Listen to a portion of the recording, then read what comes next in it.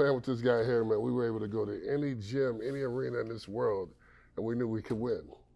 You know, we had that much confidence. So, you know, we could be, I can remember, I don't know if you remember, I remember us being in Philadelphia and the fans were booing the shit out of us, calling us all kind of names. And then we ended up coming back from like 15, 20 down in Philly and put it on them. And we talked shit to every last fan in the spectrum. And we went to every row of the spectrum and talked shit to everybody in the stands. I was good at that.